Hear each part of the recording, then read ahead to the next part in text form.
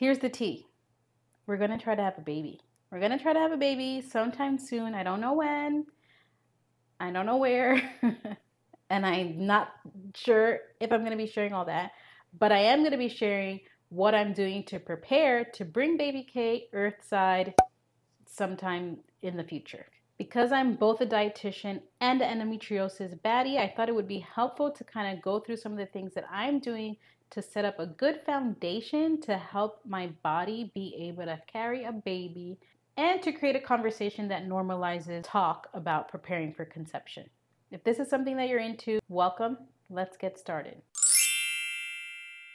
So for this video, I'm going to be focusing on 3 areas that I'm putting a lot of attention to when it comes to preparing for conception. I'm going to be talking about my nutrition, my movement, and my mental health.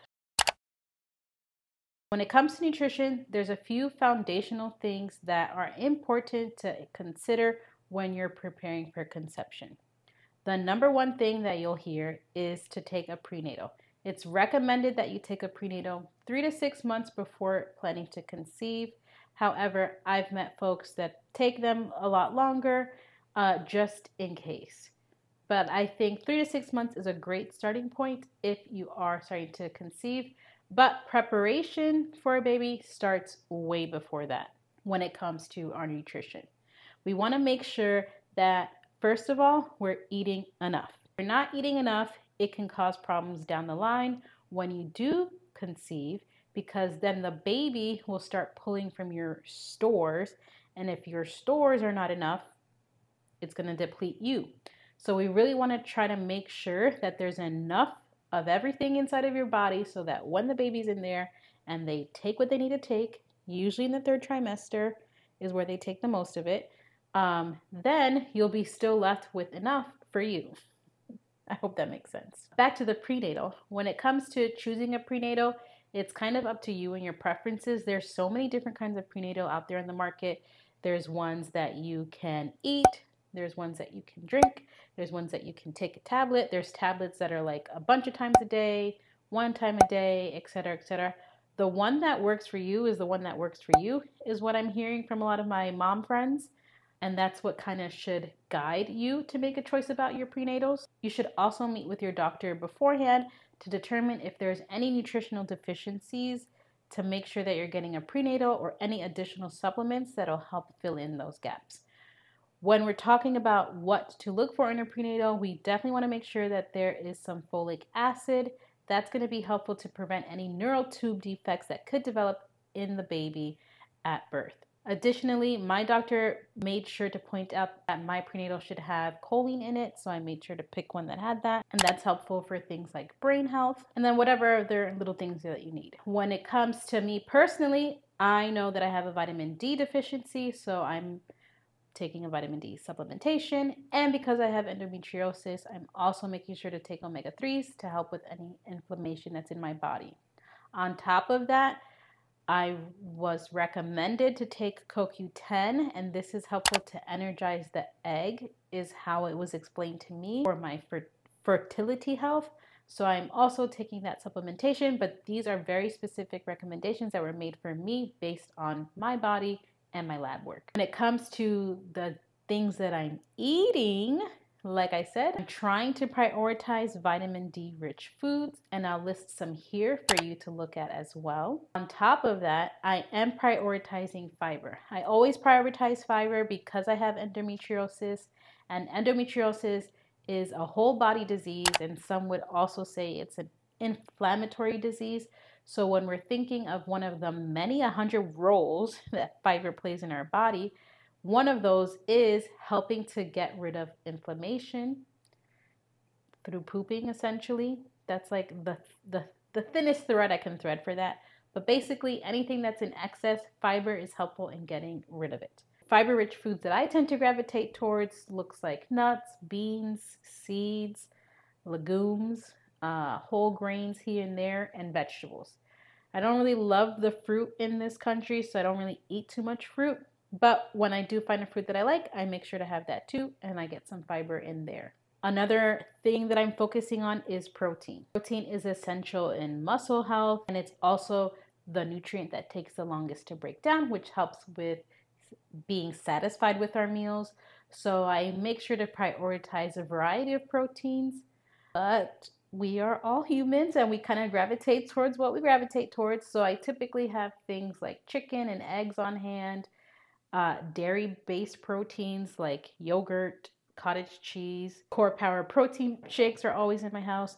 These are things that we kind of gravitate towards because we are preparing for conception. I have been incorporating a lot of seafood, specifically tinned fish. I feel like this is one of the most economical ways to include seafood. So for me, that looks like lots of sardines. I tried herring recently, and that was interesting. But basically, just any way that I can get some seafood in helps me increase my intake of omega-3s, which is helpful for the inflammation, and vitamin D because I'm deficient. And I do want to point out that these are not things that I'm eating for the baby, you know, that kind of stuff. Like, that's not what we're talking about. It's like making sure that there's enough nutrition in the body so that we can carry a baby full term, and that the baby has enough to suck from when they're in there. When it comes to things that I'm limiting, it's a pretty small list.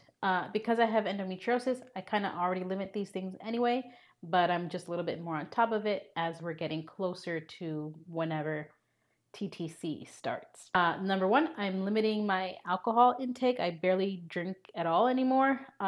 And alcohol is very inflammatory for my body. I get really sick when I drink. It's not really a good time.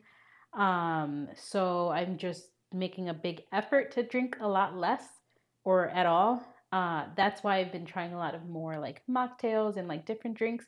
If you're new to this page, me and my husband tried My Muse, and I'll link that video below so you can check it out. But basically, we just taste tested these really fun drinks that were sent over to us. But besides that, if I do drink, it's like one or two because I'm not trying to feel uncomfortable or be causing a flare-up of any kind. Another thing that I'm limiting is caffeine. Caffeine doesn't really sit well with my body. Once I notice that, it's been really hard to kind of go back. If I am going to have coffee, I try to have it when it's outside of my menstrual cycle and early in the day to kind of not mess me up throughout the whole day, although it does. And if I really want coffee, I try to like have decaf. Otherwise, I don't really get caffeine anywhere else. I try to drink herbal teas, if anything. You know, very cognizant of that because caffeine doesn't sit well with me. So let's get into some things that I'm doing physically. If you watched my previous video, Operation Glow Up, you already know that I've been doing some things to kind of put myself first when it comes to loving my chichos and moving my body.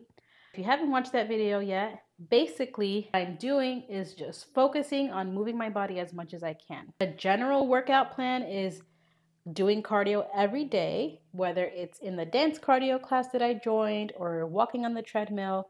And when it gets cooler out here, walking outside would be great.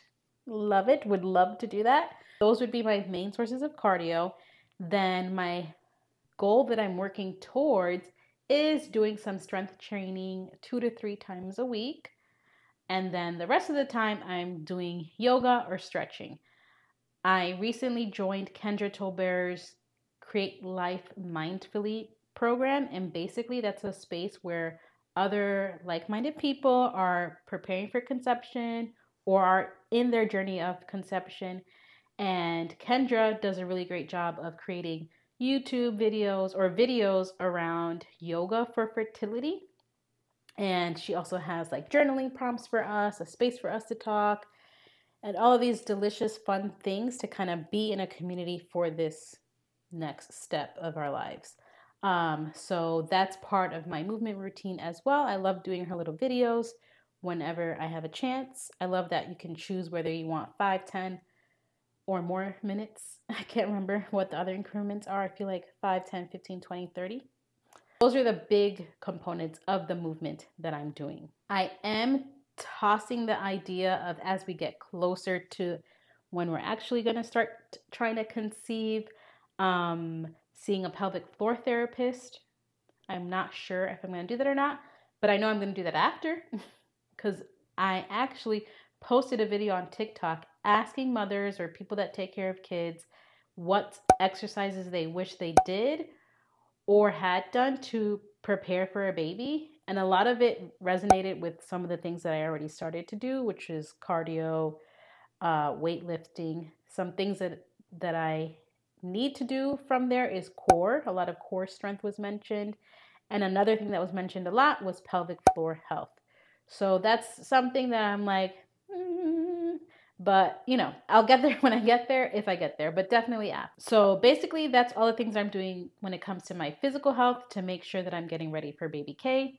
Let me know if you did something or you wish you would have done something in the comments. I would love to hear and share the knowledge with myself and everyone else that's watching this video. The last thing I'm doing to kind of prepare for baby K is prioritizing my mental health.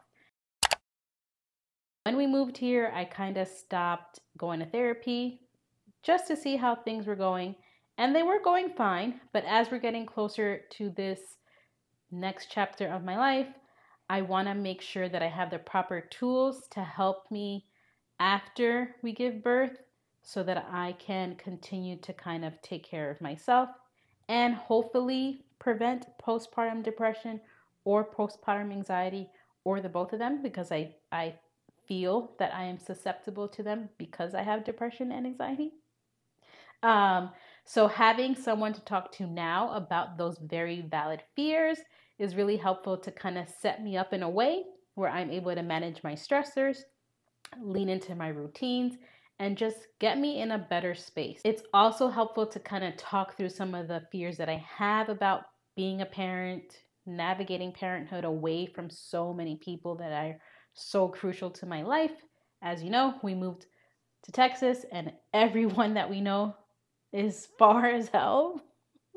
So bringing a baby into this world, knowing that we'll be alone in a sense, is terrifying to say the least. So having someone to kind of talk through those things with and process and prepare is 100% a great investment for me. So I'm so grateful that I get to do that. I also will link below in the descriptions some places where you can check out for therapists that are inclusive or from different backgrounds that have been helpful for me in my personal search for therapists, if you're in the market to get some mental health support too. Another thing when it comes to my mental health is sleep.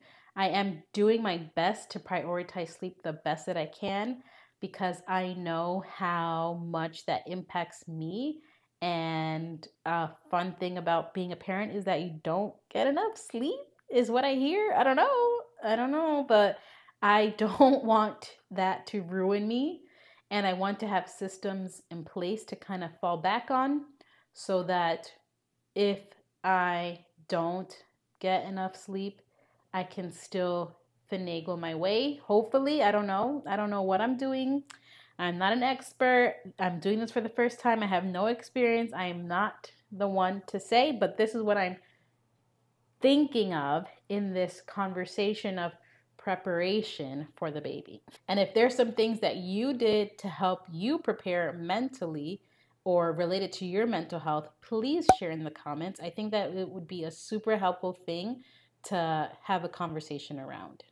And that's pretty much it. Those are the 3 things that I'm focusing on right now to help prepare my body to bring baby K earthside whenever they decide to come. I'm super curious to hear from you what resonated with you about this, what didn't resonate with you, what you would have done differently, what I said that made no sense. Let me know all of it. I'm looking to create some community and conversation around this because as someone that has endometriosis, I don't see too much content like this. So I want to create the space so that we can have these conversations and help them be a little bit more open and comfortable and honest. That's it. Thank you so much for watching today's video. If you're interested to see what else I'm going to be doing to prepare for conception, I do have another video coming out on some other things that I'm doing to prepare for conception that's outside of this space. So if you're into that, feel free to turn on the notifications to make sure you know exactly when that video comes out so you can watch it. And if you made it all the way through to this video, feel free to leave a pregnant girly emoji in the comments to let me know that you made it all the way through, to let the algorithm know that you watched it and enjoyed it. This really helps my channel grow, as well as sharing the video. If you think that someone could benefit from this video, please share it. I'm here to help us all connect and love our xoxos together, and sharing is caring. But thank you so much for watching. I hope to see you in the next video. I love you so much. Have a beautiful day. Catch you in the next video. Love you. Bye.